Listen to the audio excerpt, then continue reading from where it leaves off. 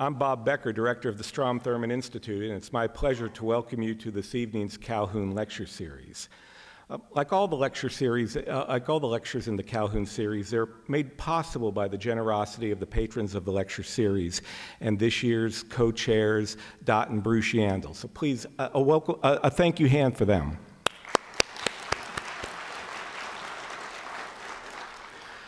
Following the presentation by our speaker, Ted Abernathy, we're going to be having a brief discussion group, and the discussion group is going to feature two well-known figures on campus, Karen St. John, and Karen is the director of the Spiro Institute on Entrepreneurial Leadership, and she's also the Associate Dean for Research and Graduate Studies in the College of Business and Behavioral Sciences. Karen, I can't see you, but I know you're out there somewhere. Thank you very much.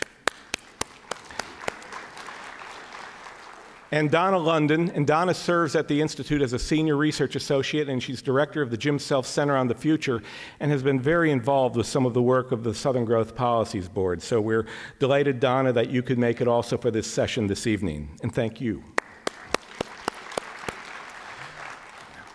Now, for those of us who are policy junkies and really try to keep up with what's going on, the group Southern Growth Policies Board is very familiar to most of us.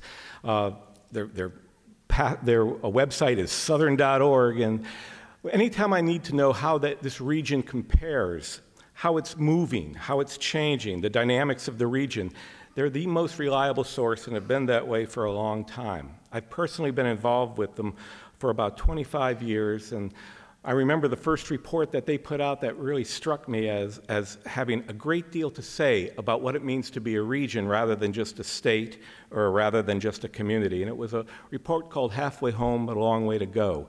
And it framed what was then a vision for the future that came out of the mid-'80s. And when you look back at that report and then you look at what's happened today, 20-some years later, it's uncanny how tight a match the ideas generated in that report have actually come about. The idea that a region is a very dynamic economic engine. And so we were thrilled when Ted Abernathy agreed to come down and give this lecture. And Ted was born and raised in Dallas, the one north of us in North Carolina, and received his bachelor's degree from the University of North Carolina at Chapel Hill and his master's degree from Johns Hopkins. He also graduated from the Economic Development Institute at the University of Oklahoma. He's an Eisenhower Fellow for Global Economics. In his 29-plus years of work, Ted has focused on strategic competitiveness and that economic positioning that we call comparative advantage. Ted spent the first 10 years of his career in Maryland, and he's worked in the Research Triangle region of North Carolina since 1990. And from 2000 to 2008, he served as Executive Vice President and COO for the Research Triangle Regional Partnership. He currently serves as Executive Director of the Southern Growth Policies Board, which is a policy think tank which all our states are members of and have actually signed agreements by the governors to operate as that board. So without further ado, please welcome Ted Abernathy. Ted.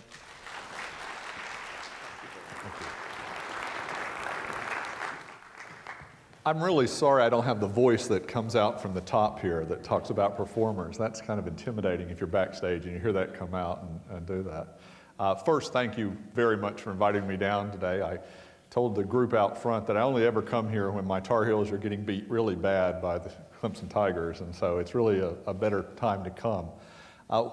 What I want to do tonight is talk about a way of thinking about the future. We tend to think about these big issues that are changing our lives: technology, environmentalism, globalization, urbanization. And I want to discuss with you today that I think those are the easy things, that they've been coming at us for a very long time. And they're easy to figure out where we're headed, that there are other issues that we ought to be thinking about. Now, most of the time people get up here, and I looked at all the other speakers who have done these series, and I'm pretty intimidated by them because they get up and they inform you with some, they're experts in their field, they persuade you to something, or they entertain you, and there's been a lot of fun entertainment people come up. I'm not actually here to do any of that tonight. I only have one goal, and that's to cause an action out of you tonight. And that action is for you to think. I really would like for tomorrow you to be thinking about some of the things that we talk about tonight. I don't have all the answers. I don't think anybody does. But I hope that tomorrow you're thinking more about some of the issues. Now, let's see here. We have a schism between North Carolina and South Carolina technology, I think. The world is changing. It's rapidly changing, actually. You know, just 100 years ago, the person born expected to live to be 47 years old. Today, 76, the college students in the room will expect to live to be close to 90, their children over 100. So that's a real difference, maybe one of the most qualitative differences that we talk about. In 1900, only 6% of married women worked. By 2000, 62% of married women work. And that changed our entire social fabric. It changed how we raised families, it changed how children worked, it changed how homes worked. In 1950, most of the people who were older had dropped out of high school. My grandparents went through about the 6th grade. My parents got to high school. They insisted I go to college. Today, people 55 and older, most have attended college. So we've lived longer, women are working, we're more educated. We're also in a global world where 80% of our middle income people are living in countries that we didn't even consider developed a few years ago. People all over the world are connected with handheld devices. I spoke to a group earlier this morning and I challenged how many of you were actually looking at them this moment. And so there's a couple of college students in the back row that are sitting there texting right now. And that's okay, I don't mind that because you're probably solving the problems of the world. 100 years ago, marijuana, heroin, and morphine were over the counter. Coca-Cola had cocaine in it and iced tea hadn't been invented yet. And that's really a shame. And there were 230 murders in 1900 in the whole country, and only 14% of households had a bathtub. So we have been changing rapidly. The future, how many people in the room, and I won't be able to see your hands, but I want you to think, how many people recognize the House of Tomorrowland that was at Disneyland? When I was a 7-year-old child, I went to see that house. It was put up in Disneyland in 1957. It was taken down in 1967 because all the things in it had already happened. Disney thought it was going to be there for 50 years. It had flat screen TVs, open concept living rooms. You know, the kitchen opened up in the living room. Nobody had ever seen that. That's really interesting. It had plastics in it. The floors were made of wood, not other things. It was really a different house, but things moved so fast that it was obsolete in no time. There are a bunch of trends that we're sure of in the world. We're living a lot longer. That's the trend, and as you can see, the trend goes up fairly rapidly in recent years. There's a whole bunch more of us in the world. For thousands of years, there were less than 1 billion of us. In the last 200 years, we've added 5 billion more to the planet. In the United States, we have fewer children. Think about how many children your parents had, how many children you have, how many children, if y'all are younger, you think you'll have, and the numbers are dropping dramatically. There's just fewer people having more children these days, and this is true everywhere in the world except Africa now. It's true in Europe and Asia, and so our families are much smaller. Those are the fertility rates. The blue are the lowest, and you can see Africa's sort of the odd place out on this. Women went to work. Some of you may have seen the article yesterday that now more than 1/3 of the women where husbands and wives work make more than their husband. The projection is very soon it'll be half. So the odds of a wife making more than her husband are about 50-50. Incomes have been rising in the U.S., but mostly due to women's gains. They're the green line up there. Men's incomes have been stagnant now for about 30 years. And in the U.S., we're safer than we've ever been. Now, some of you just went, okay, now I know he's not telling the truth up here. These are crimes, violent crimes per 1,000, and the trend has been going safer and safer. Now, so this is my favorite guy for statistics. It's Larry the Cable Guy, and he thinks statistics are made up. And if you don't feel safer, two reasons. One is you might not be. This is the state-by-state violent crimes. And as you can see, South Carolina is above the average. So you might not be. It's a problem with averages. They take the highs and the lows. But trust me, the statistics tonight are real. Let's look at these long trajectories that I proposed to you that have been around: the urbanization, globalization, innovation, environmentalism, and mobility. Reality is just an illusion, Einstein said, but it's a persistent one. So the fact that they keep happening means that it's going to keep happening. Let's talk about urbanization first. We're becoming a world where people live in cities. This is the percent. In 1900, only 13% of the global population lived in urban areas. Today, it's over 50, going to 70. A clear trajectory. In the world 50 years ago, there were only 80 cities of 1 million people or more. Today, almost 400. By 2020, almost 1,000 cities of 1 million or more, concentrated around the globe, mostly on coastal regions. In the United States, 80% of our population now live in metro areas. And they live in cities that are bigger. In fact, 60% of our population live in cities of 1 million or more. So it's nice for us to sit back and imagine that we're from that small town. And if any of you have ever been through Dallas, North Carolina, where I'm from, it didn't take long to go through it, and it's about the same size it was 100 years ago. But that's not what most of America is like anymore. Most of America is big cities now. That's where most people live. This is the projected density of the South if we keep going the way we're going. The red is the most dense.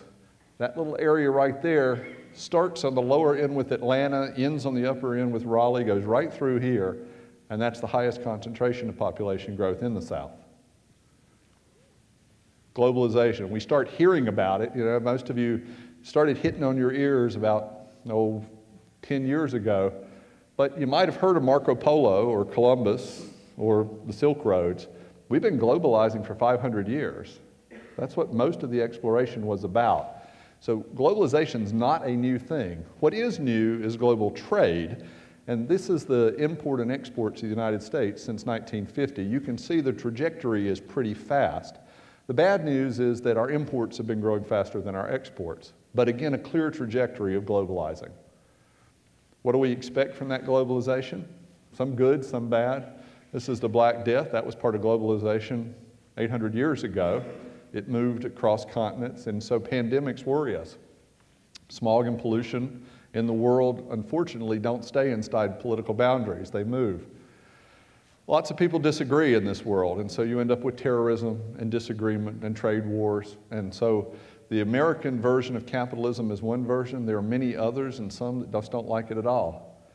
In 1929, the bank run in the U.S. was a bad thing, but it was a U.S. thing. It impacted the world, but just a little. Well, the last bank crisis, impacted all the global markets. And we have this entertainment stuff. We think, Harry Potter and all the entertainment from around the world is starting to creep in. Well, this is when I was 6 or 7. I mean, we've had foreign influences on our culture for a very long time. We travel, we see the world, and we can talk to anybody you want to talk to. You can talk to people in Africa. This week, we were talking to friends who were in Morocco last week. They were in mud huts, people who didn't have food but had satellite TV watching American television. That's the world we live in today. And oh, by the way, we're competing for jobs with everybody all over the world. So let me ask you 4 questions, and you don't have to raise your hand because it's later in the evening, but I want you to think if you believe these. Do you believe that we're competing more now for new jobs and investment than any time in American history? Do you believe that competition's global? The hard question is, do you believe as we compete that there will be places that win, who add jobs, raise incomes, raise standard of living and quality of life, and places that lose jobs, that factories shut down, that wages go down? And if you believe that, then the 4th question is there anything that people can do to improve their odds? And that's what people do economic development, community development, other things for. But that 3rd one's the hard one to wrestle with. Do we actually believe that there's going to be winners and losers. Because if we do, that changes the competitive nature of what we're doing. Craig Barrett said once, that as the CEO of Intel, that Intel, one of the largest companies in the United States, could succeed without ever hiring another American. There are a lot of companies that believe that. We'll talk more about American companies later. But the US is still the largest GDP. We're the largest economy by far in the world. This is our numbers compared to our friends. The next group are Japan and China and Germany. And so we are still the largest economic power in the world by a lot. When you look at competitive factors, currently we're ranked second behind Switzerland, but quite honestly, I'm not that worried about Switzerland. I know it's a good place to go, but you know, it's a little cold, not very flat, and it's not going to grow very much. But there are other people up there that are competitive and difficult. When you measure it on different factors, you know, the quality of our infrastructure and our roads and our ports, we're in the teens, you know, 14, 11, 13. Primary education among the 133 countries, 30th. The percent we spend of our GDP on education, 45th. The quality of our math and science, 48th. And you know, we could have a long debate about whether these measures are the right measures and who did this and whatever. The fact is, this is what people who make global decisions of where jobs and investment, this is what they believe. This is what they read. So if we want to fix it, we could fix the brand or the image, or we could actually fix the problem. We're also, the cost of crime on the businesses, 74th. The strength of our auditing and reporting, we're not the most competitive place on every factor. And we're proud Americans, and I am too, but we're in a competition, and if we want to win that competition, we have to work on the competitive issues. One of the things that might scare you is this group of countries on the left are improving rapidly. They're more competitive than ever. Now, that's Belarus and Rwanda and places that you probably don't think of as being competitive, and yet direct foreign investment and new jobs and R&D centers are starting to flow to places we never thought we were competing against. Sometimes we think it's just our costs. This is the business tax rate of all taxes on business. The US is over here on the left at about 40%. We're higher than Hong Kong and Singapore and Ireland and some of the tiger economies. But the last two over on the right are India and China. So it's not all about money. It's not all about the taxes. We need to compete with everybody, so sometimes it's about that issue, but it's about a lot of different issues. And then just take home tonight and think about when you're driving home, are we sure, you know, if you ask you out in the hall and without a slide up, do we want everybody in the world to have the American dream and prosper and become a middle class? And we'd say yes. Right now, by global standards, about 90% of the US is already middle class. Japan, UK, most of Europe in that same range. China's at 15%, India's at 9%. You know, there's a couple billion people there that could come into middle class and compete with us. And it's a question we have to ask ourselves. Innovation or technology has been coming a long time. And I just picked one, communication. I mean, we had typewriters 300 years ago, and first telephone answering machines 115 years old. I mean, motion pictures a bit. We've had technology coming for a very long time. Your parents were amazed by technology. Our kids are amazed by technology. It's not new. And so this idea that all of a sudden technology is going to change everything, technology's always been changing everything. It always does. The next generation is just something else. We had phones in cars in the 1930s. There weren't a lot of them. They were for the very rich, and they only called one or two places, but they were there and they were setting the trajectory. In the last 15 years, when I travel today, my little pack has my iPod and my BlackBerry and the digital camera and the GPS that took me an odd way to get here, but we'll blame it, not me. But, I mean, what's tomorrow?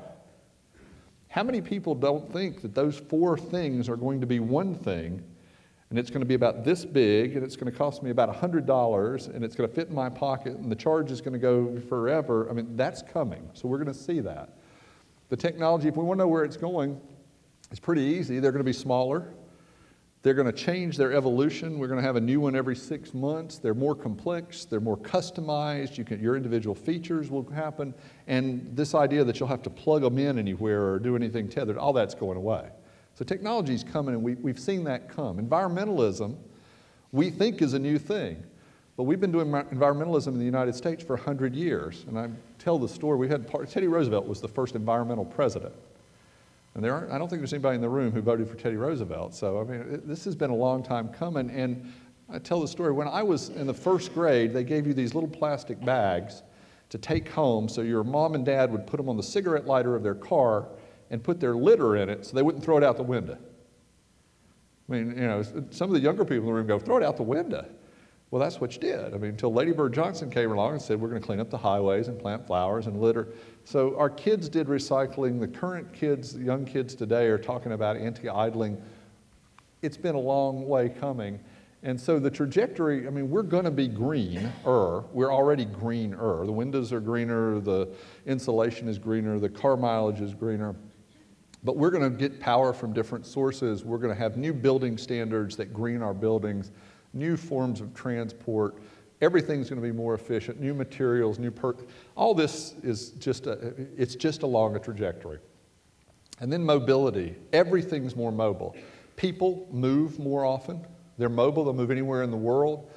Capital, money, it used to be you got money from the local bank. Your local bank doesn't have any money now. It's somewhere else in New York or San Francisco or London or somewhere, and they're just a processing center. That money moves around the world at any speed it wants. Our physical infrastructure, we used to think a 4-lane highway gave us economic development. Well, now it's about airplanes, and if, you know, some airline company goes out of business, they take the planes away. And you had something and now you don't. Even intellectual property, I don't want to guess how many international connections Clemson has, but dozens, if not hundreds. And our campuses all across America are opening partnerships and opening campuses all over the world, and that intellectual property is flowing everywhere. If you don't believe that, just look at who wins national and international awards. There are always teams of a scientist from this country and so mobility of that, even corporate infrastructure. Corporations are everywhere today. They're not based anywhere, they're based everywhere. So if those are the trajectories, what are the tangents? What causes us to change the position that we're in? These aren't hard either. You know all of these things.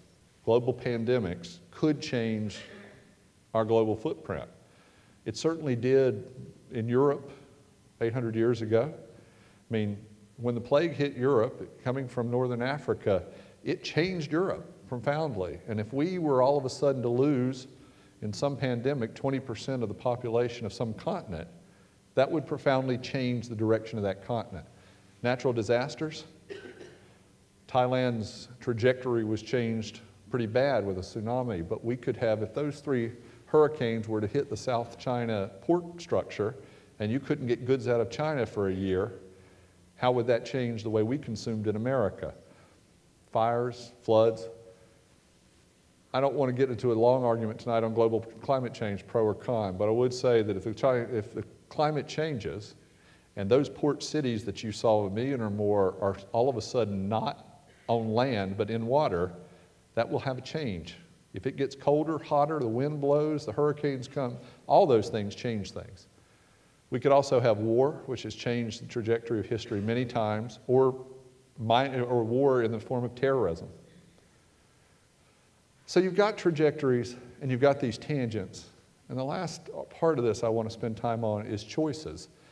Some of the things aren't preordained. We know that there are things that are happening that are going to continue to happen. We know there are interruptions that could happen. But throughout most of American history, we've had a pie, and our choice has been, how do we divide a bigger pie? How do we take the great natural resources, the great higher education, the innovation, the entrepreneurial spirit of America in this growing pie, and how do we divide that growing pie? I hope the pie keeps growing. What if the pie gets smaller? What if the pie makes us make choices? So if we have to make choices about the economy of jobs or energy or education or leadership, and I just picked a few, let's talk about competition for a minute. And y'all know about competition on the football field. This is my favorite title of a book. I don't like, the book's okay, but the title's great. Competing with Everyone from Everywhere for Everything. And I think that we're going to skip things tonight here. The U.S. economy, for those of you who didn't read to your children, that's Eeyore. And most of the economy today is pretty sad to talk about. The good news is that the economy is pretty complicated, and parts of it are better than others. We have a cyclical problem with our current economy. We also have a structural problem. The cyclical is one of these, and it will come back. It's a deep one, so it'll come back slower. Structurally, though, with infrastructure and education and all, we have more issues. We also have spatial issues, places that are growing, places that aren't. And we have personal issues of inequity in our economy. So let's look at a couple of those things. Good news is projections next year are for real growth globally. That does not mean real growth in this part of South Carolina or real growth in your household. There's an old saying that there's really no such thing as an unemployment rate of 6.8. It's either 0 or 100. If you got a job, it's 0. If you don't have a job, it's 100%. And so this doesn't mean everything's good, but it does mean that it will start getting better over time. This is the stock market from 1990 in the United States.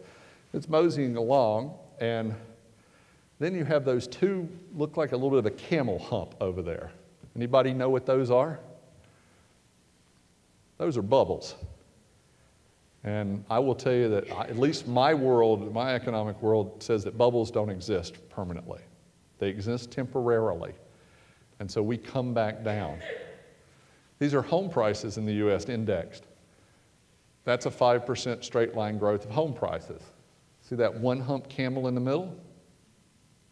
Now, I don't know if anybody here is from San Diego, and I'm sorry if I'm insulting you if you are from San Diego, but if you're from San Diego and you bought a house for $500,000 in 2002 and you thought it would be worth $3 million in 2008, then that's not the way that real value on property works. Things that go up do come down. We worry about making stuff in America. We are by far the world leader in manufacturing. We make most of the world's manufacturing. We're getting a smaller percentage, but for every dollar that's produced in China, we make $2.50 in the US. We don't have as many jobs in manufacturing. We tend to make large ticket items that are heavily robotic, heavily efficient, and that's why they're still made here.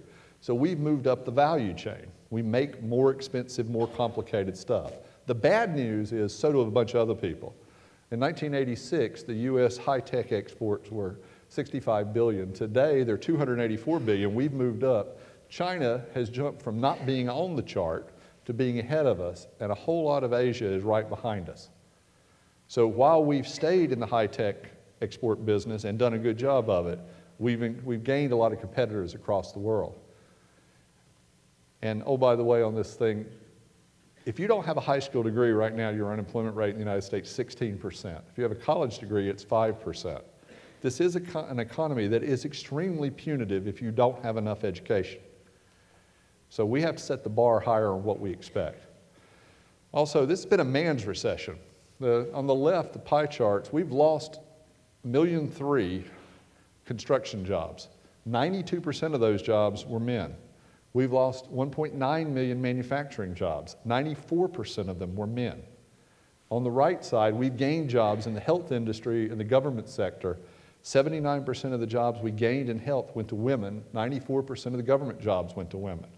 There's a profound change in the economy happening in America between the relationship of men at work and men as breadwinners and women at home or women as secondary breadwinners. It's one of the things that's truly changing the way we live. So we have a bunch of choices to make. Do we want to concentrate our national and our state resources into specific geographic areas or industries and make those strong?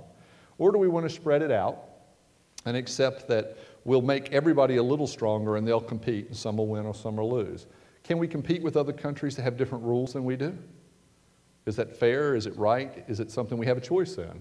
Should we be maximizing the US standard of living at the expense of other people? This is a moral question, and I don't have an answer for that morality question, but should we subsidize certain things in America that we know will make people here wealthier, but will cause poverty in other places? Those are choices we will make that will decide our trajectory in the future. Energy, which Southern Growth spent a lot of time on last year, We've got a couple simple problems in energy. This is the production of U.S. energy last year. The key number for you is that 71 quadrillion BTUs at the top. That's how much we make. And of that, 6% is renewable, most of that biofuels. The second slide is how much we use, which is 101 quadrillion. We've got a huge gap in the amount of energy we use versus what we create here. A lot of that is in transport, which is oil, but we still have a lot of issues. So this is my biggest problem. This is behind my desk. Don't laugh, y'all looks like that too. Some of you have wound the wires really nice and neat, but that's y'all's problem, not mine. All right? We want more energy. We're not going backwards on energy use. More of what we run our lives on is energy. So the world is growing in energy usage. That big thing right here in the middle, this is us over here. This is China's energy use. India will be right behind them. So the world's going to need more energy. What do? How do we make choices about that? In the South, South Carolina is the top percentage state for nuclear.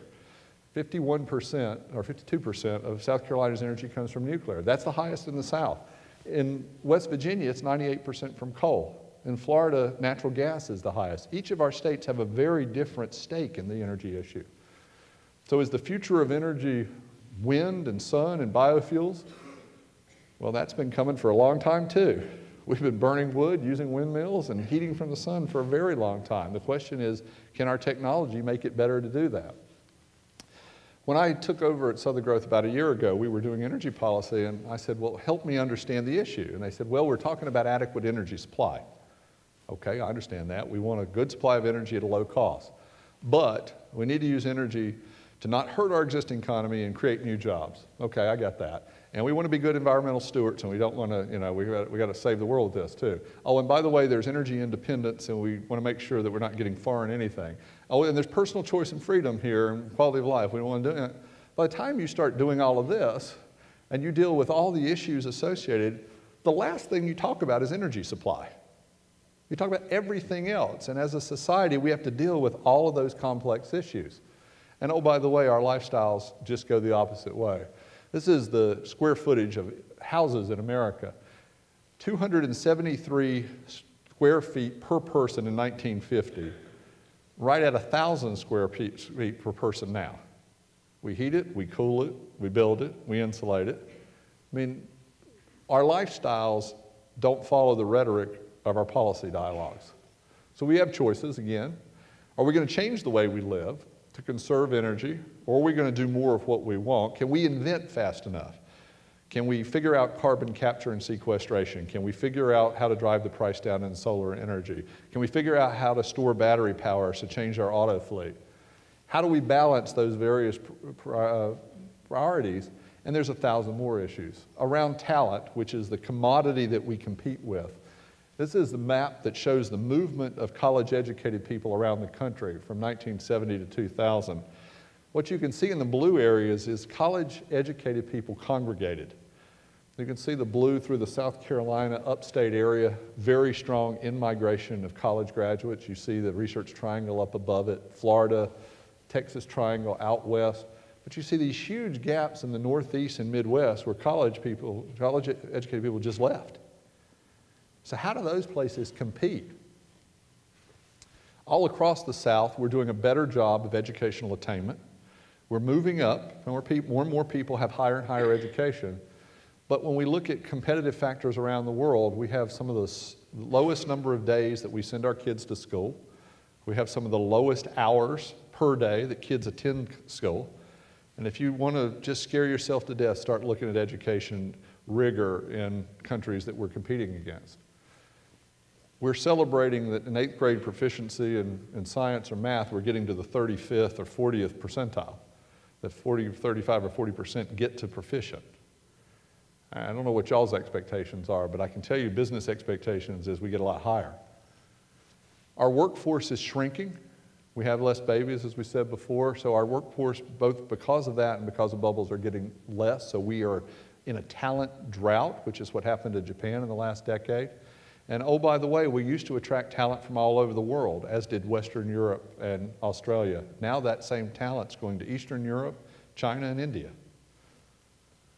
College students were asked last year, where would they go for a good job? I think this would be worse this year. I'm waiting for the next one. But 37% said they'd move anywhere in the world for a good job. Our college students, this is US college students, and 70% said any city. So it's a mobility that makes places compete against each other. So we have choices. Do we want more education rigor that allows us to compete? Will we be able to continue to attract and keep? Will we start having more babies, or will we start having more immigrants? Because to fuel the economy, we're going to need more workers. And then last one here is leadership.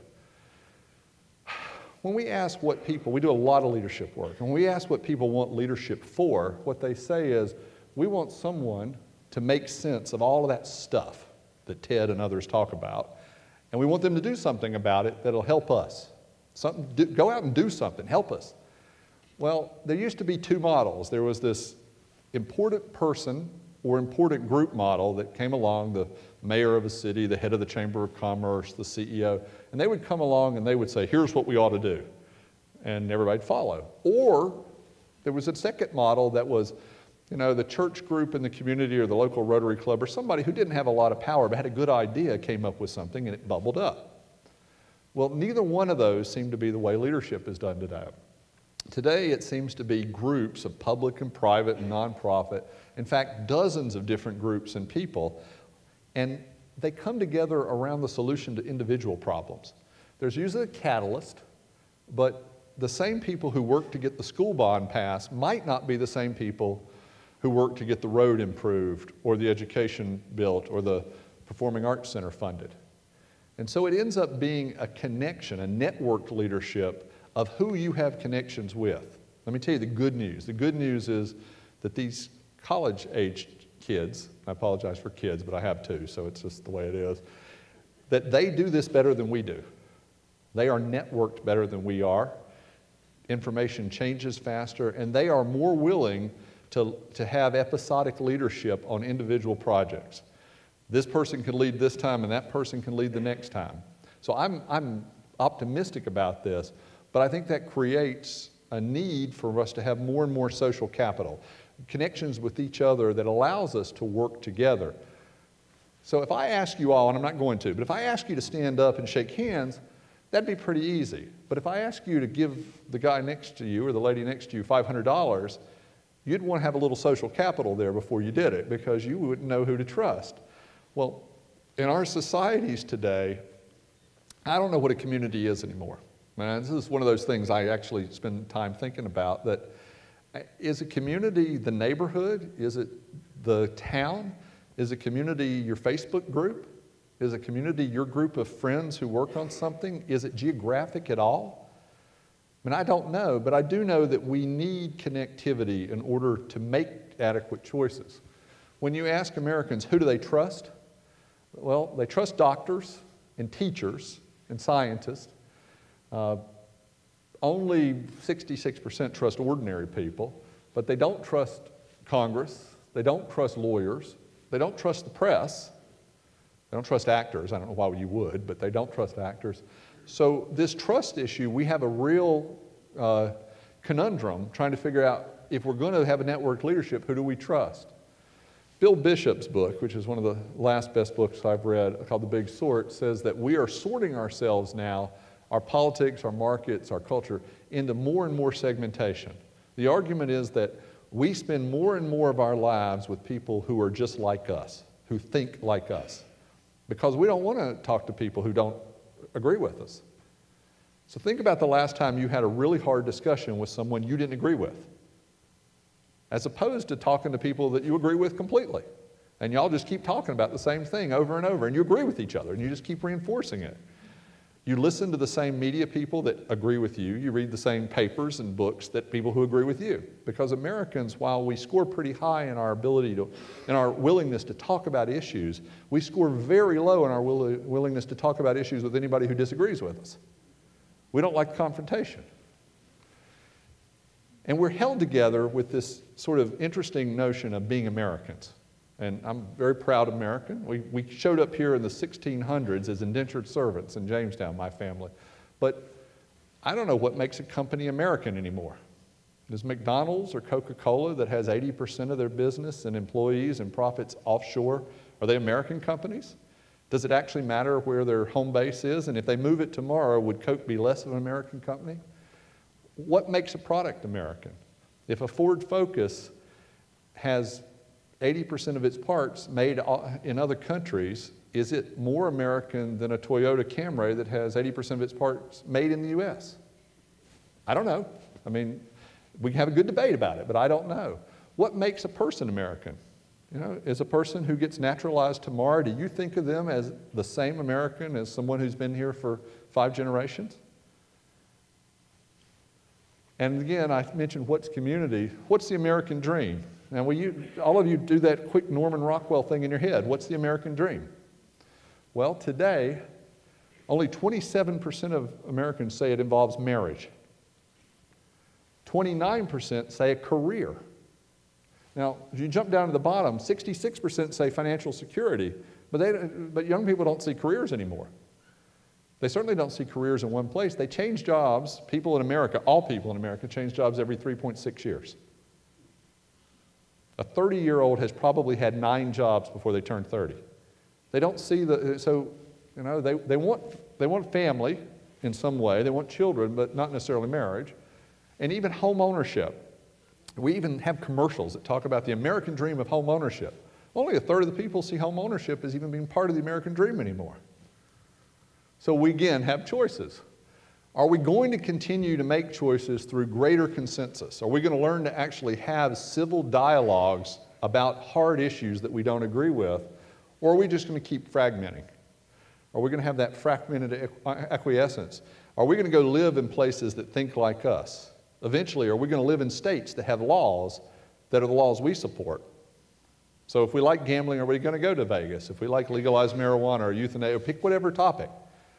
Are we going to get narrower and narrower so that parts of South Carolina are where the people who believe this live, and other parts are where the people who believe that? Are we going to let those things that divide us actually divide us? And there are a lot of people who think that the current model, we watch in Europe have this model of trying to get together, but they don't actually agree on much. Are we going to let inertia determine our future? We've been trying to have tax reform in southern states for 70 years. I mean, we've gone back and forth forever on tax reform.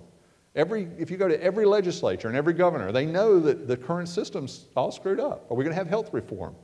Everybody agrees it's broke. We don't agree at all on how to fix it. Are we going to just let it go and let inertia decide it? And are our choices about these small geographies, or are they big? Are we going to make it for South Carolina? Are we going to make it for Clemson? Are we going to make it for the South, United States, North America, or the world? We have choices that will determine our future. So even those trajectories I talked about before are creating all sorts of conundrums. If we have urbanization, what happens to our rural towns? What happens to that small town that I grew up in? If we're going to have globalization, we know that people are going to win. There are some of you in this room who export products or import products lower who make money on globalization. And there are others, everyone in this room probably knows someone who lost their job because of it. Innovation, we keep saying in economic development, innovation is the key, and it is. Companies have to innovate or die. Every time almost that you innovate, something dies. Something is no longer there. And then finally, education. It's nice to talk about having everybody with a college education. Who's going to do the other stuff if we all have college educations? So there are big conundrums that we have choices about. The future I feel pretty certain about, last 2 slides, is that we're going to have more competition, more outsourcing, more rapid transformation. The speed of change that make all of us crazy is going to get worse. And there's not going to be geographic loyalty of companies, I don't think of people. Definite speed, 24/7. The world where work was separate is gone. Work is into our lives 24/7. And our lives are now cycles. There's a book called Cycles by Mary Dashwald, who we used to do the, educate for 12 or 16 years, work for 40, retire for 20, die. And now it's educate for some period of time, take a sabbatical, go to Europe, work for 10 years, go back and get more education, work for a while longer, take another sabbatical, go to Asia. The cycles are all different, and so the way we live is different. We're going to have higher skilled, diversified workforce agility, and the retraining capacity and the intellectual agility of this person is going to be what makes he or she competitive. Are we able to relearn and continues to learn all the time? Global supply chains are here to stay. Everybody should get used to them. Knowledge networks, collaborations between people all over the world, instantaneous. And then a dependence on technology is here. It has been. The cotton gin was a dependence on technology. Well, now it's a personal commitment and a personal dependence. And then I think these collaborative leadership models are things we need to get used to. I think when we go out, we're not going to be able to say, that's the answer, I want you to do that. We're going to have to work in collaborative models. And I'm going to bop the cats. I really wish y'all could see this, but something about the technology. Southern Growth has been around for about 40 years. We try to help people deal with some of these issues. Last year it was energy. This year we're working on economic recovery. And so we work with your states, but we also work with communities, cities, counties, regions across the state. Look for our reports at southern.org. We try to have some answers to help people, but again, we try to make sure that people are dealing in numbers and Southern calculations that make sense. Y'all can come on up. And conversations that are civil and productive, and in collaborations that move things forward. And it's been an exciting year for me at Southern Growth, and I hope it stays that way for the coming future. But I can tell you that some days it's depressing because there are so many tough issues. And other days, because I get to spend a lot of time out in Southern communities, it's really exciting to see how much good work and how hard people are working to try to make a difference in their lives. I thank you very much for inviting me today, and I think we're going to answer some questions over here. Thank you.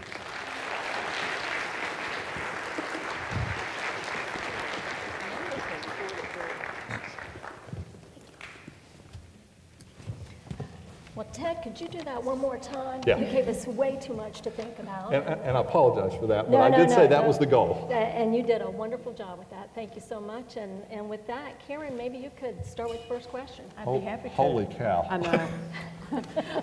My first question relates to a concept that is talked about in the economic development community. And I'm just curious, are you, I'm sure, familiar with the idea of a cluster? Sure. What would be your definition of a cluster, and do you think that makes sense as a focal point for economic development in a community? Now, I actually had the privilege of working on the cluster strategies for the Research Triangle. A cluster is a group of organizations, private, nonprofit, and education that work together to support a concentrated industry. That industry is not necessarily hard line. So a biotech cluster might include feedstocks, it might include universities, but a cluster is the group of activities you need to bring together to strengthen a group of businesses. They do make sense. There are certainly many examples. In the upstate here, you have an automotive cluster built around a single industry that's beginning to spread. In the triangle where we live, we have both clusters around higher tech electronics, gaming, and also biotech, and they're spread out across the South and the world. I think that it's a good process. I do think that as we become more mobile, that we have to look at clusters in a broader range. And you may not have all the pieces in your geographic community, but you need to connect them around the world. So I'm a big proponent of them, but not with a closed hard line around political boundaries, because I don't think they work that way. If you're looking at the automotive cluster right now is a southern cluster, not a South Carolina, Alabama, Mississippi, Kentucky. All of those have parts of it, but they need to be working closer together. Okay, great. Southern Growth Policies Board has recently spoken, and for years really has spoken about the Old South and the New South. Given the changes that you just mentioned, and also that they are occurring at such an accelerated pace, what do you see as the implications for the cities of the New South and the rural areas of the Old South? Yeah, I think let's do the depressing ones first. The implications for rural areas in the world is that without some niche to be competitive, that they're not competitive with urban areas. When I say that coming from a rural area, they don't have the university structure usually. Now, if you're in a rural area like this, then you've got that niche and that ace to play. You don't have the global airports, you don't have the mobile capital and stuff. So it's much harder to be competitive in rural areas, and I think they will find new niches to be part of. Southern cities is an interesting concept. I invite everybody in here to think about your favorite southern city of over 200,000. Now, my bet is that I could write 5 or 6 down on a piece of paper and get them all in the room, because we don't tend to think about ourselves as cities. Our southern heritage is about small towns. You know, if you know, and a bunch of you, I can almost see your hand. How many of you thought of Charleston and raised your hand? Okay, so I got about a third of the room on the first shot there. I mean, Charleston's a great city, and it's a port city, and it's an old city that had its niche, you know, in 1600 and something. So it has always been there, and it's had a lifestyle around it. Anybody say Charlotte?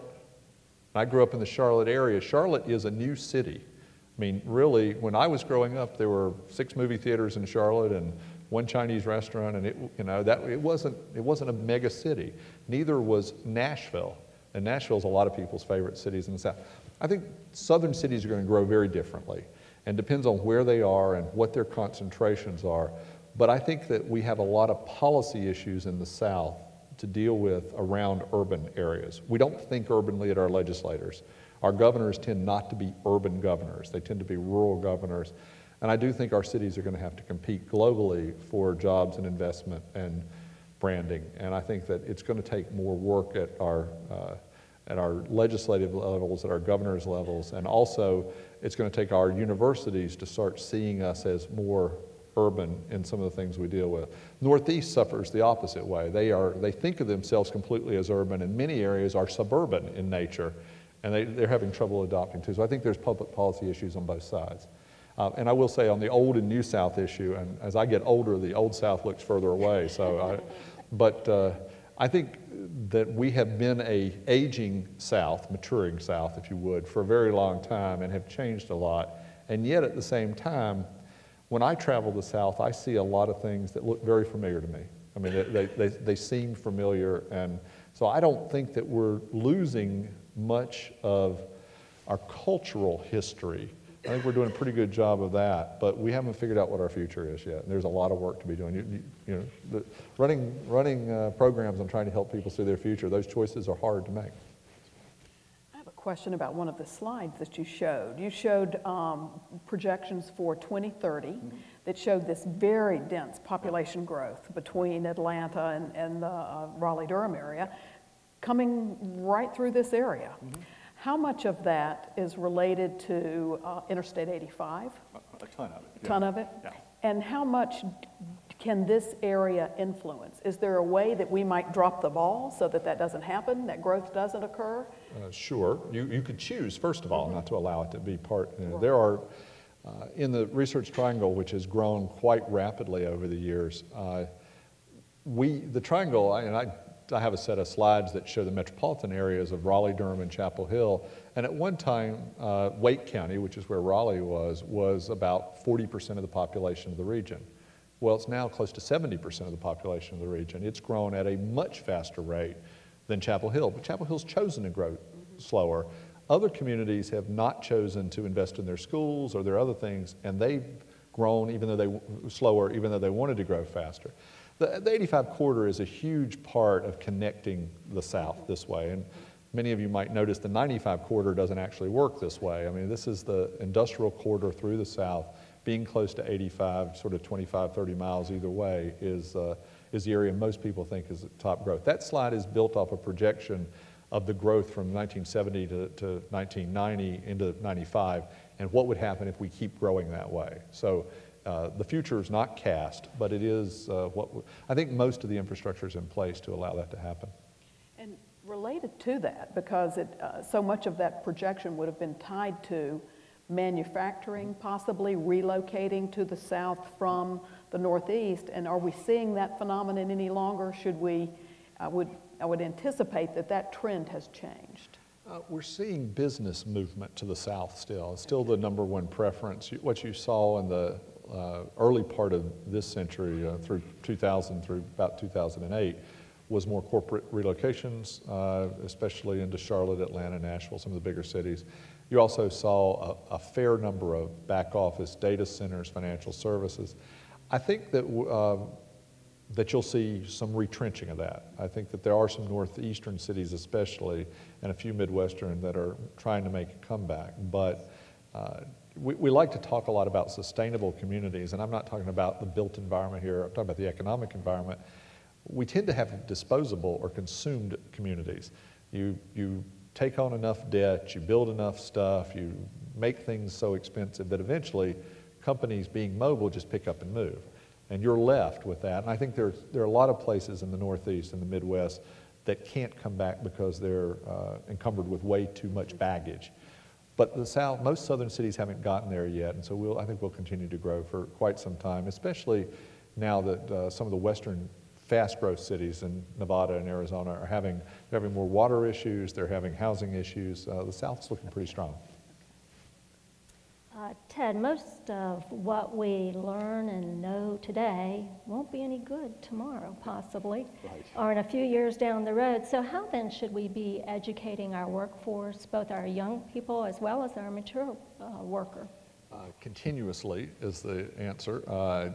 You know, it is a somewhat daunting idea that you're going to have to re-educate yourself sort of all the time for the rest of your life. There are people that we all know who are proud they haven't read a book since 1983, and well, we don't do that. And I'm not going back to community college, or I'm not going back to get a second degree, or I'm not doing in service. Most of the training in America takes place at the workplace.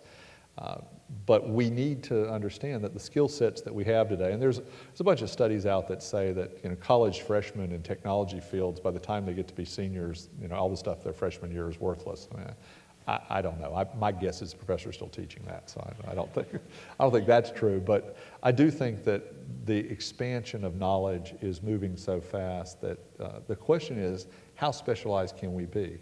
I mean, there's no way that we have the capacity to absorb all that we need to absorb. So are we going to be able to work in teams that allow us to have common knowledge, but at the same time we keep moving forward?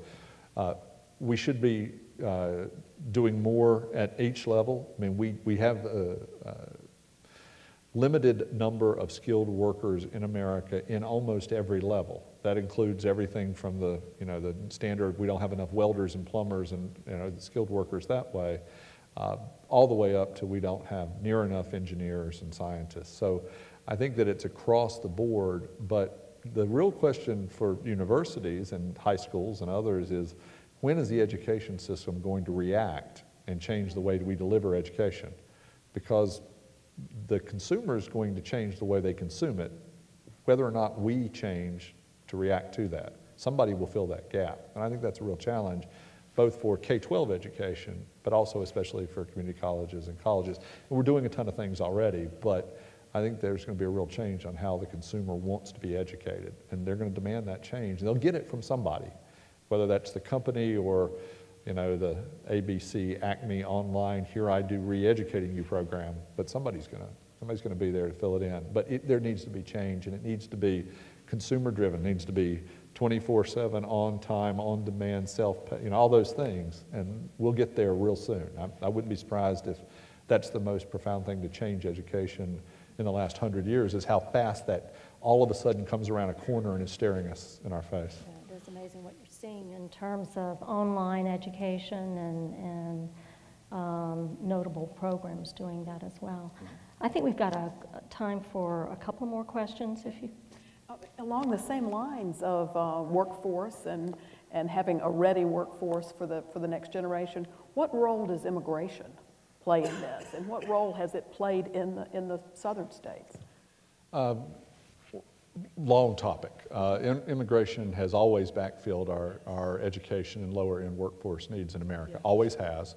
The educational level of new immigrants tends to start rising in second and third generations.